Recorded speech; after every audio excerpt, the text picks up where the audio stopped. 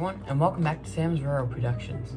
In today's video, I just wanted to share something with you guys that I bought a few days ago. Here, I'm just gonna open it up here.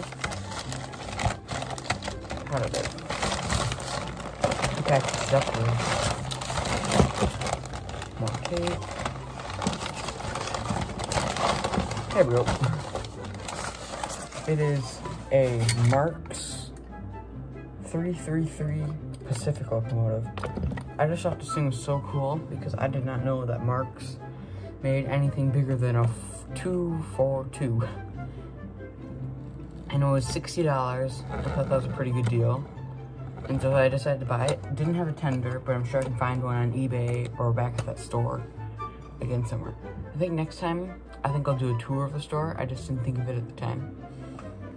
But this really reminds me of a J3 at Hudson with like the little tiny smokestack. I don't know what it's really for up front, and it has how the marker lights look up front. It just reminds me of one of those, even though it's Pacific.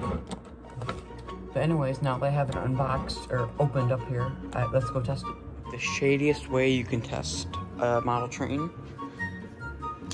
What I did is I just shoved it in this hole because all my O gauge stuff is put away in the boxes over there. So hang on, just put that in there. So do not try this at home if I were you. I mean, you can, but I wouldn't. So anyways, let's test it so it works.